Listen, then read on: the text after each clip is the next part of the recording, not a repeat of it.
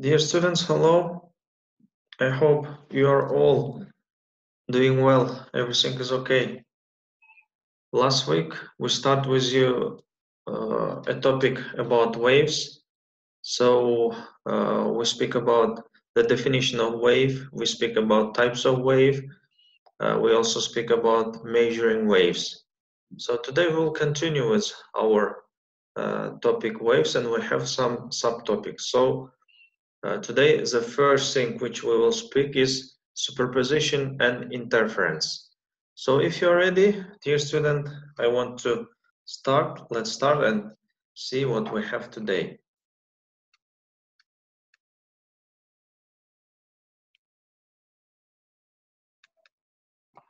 So first, what is superposition?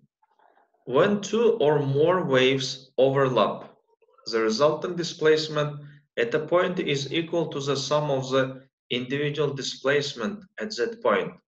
This is a principle of superposition. So when we speak about superposition, it means we are generally speak about two or more waves. Displacement is a vector quantity, so the sign is important at the point of overlap. If both waves have the same sign displacement, that is both positive or negative, constructive interference reinforcement will occur.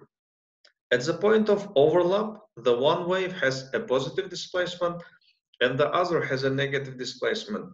Destructive interference cancellation will occur. So about superposition, we have here two cases, constructive interference and destructive interference.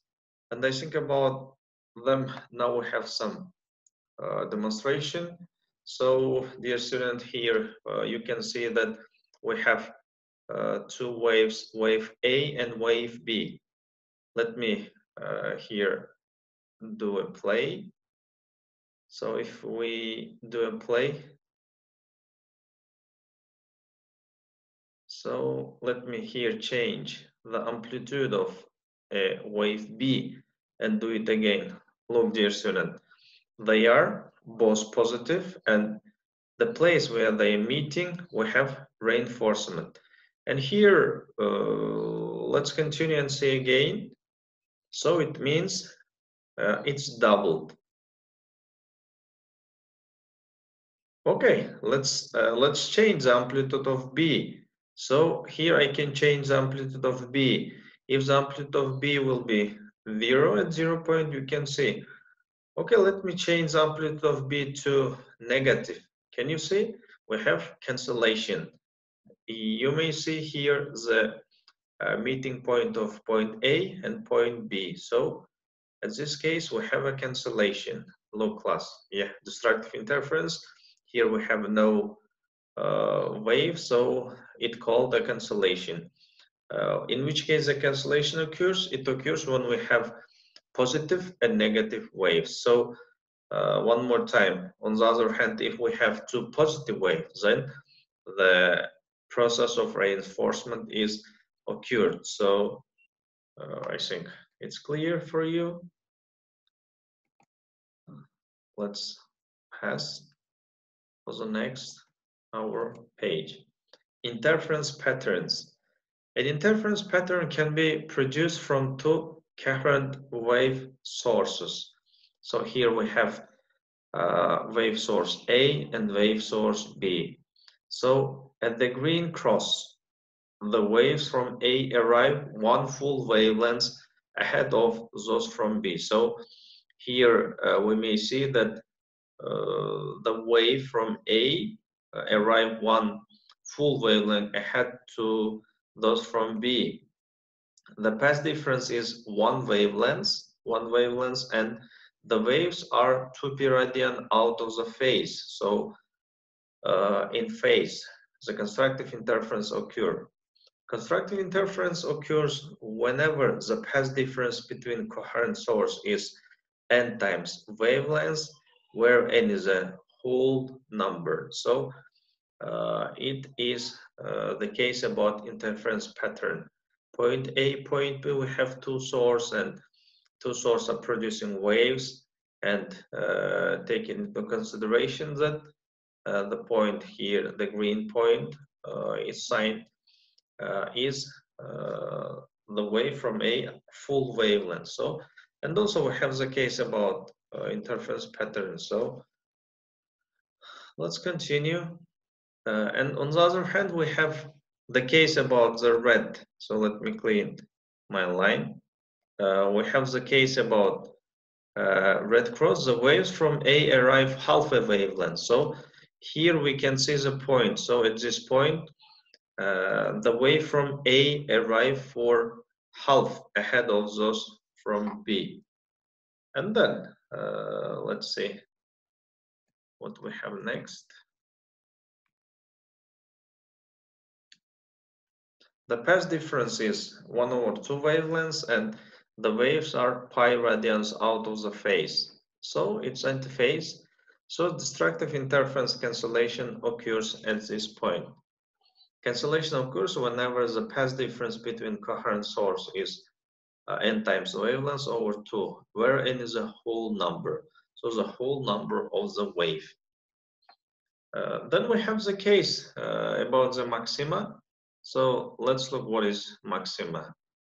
Lines connecting points where the phase difference is n times wavelengths are lines of maxima, and they indicate where displacement reaches a maximum. So here we can see the points which are indicate the maxima. So the green line, so the point here which are crossed, you can see over each side. So these are our maxima points. So please pay attention to these points. And then let's see what we have next. Lines connecting points where the phase difference is n times wavelengths over 2 are lines of minima. On the other hand, we also have the case about the minima.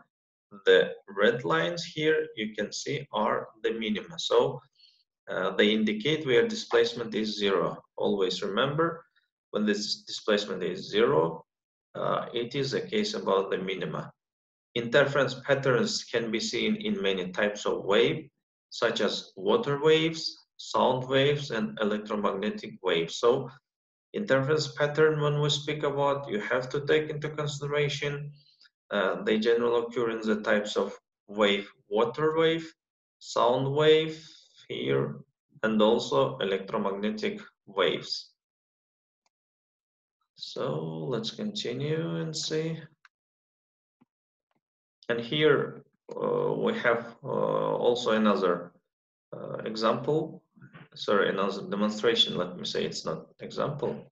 And here we have two sources, point A and point B. So as you can see from the screen, I may change their distance and I may change also their wavelength. So in the first, let's take the wavelength as a 5 and also distance as a 5. So let's see what will happen.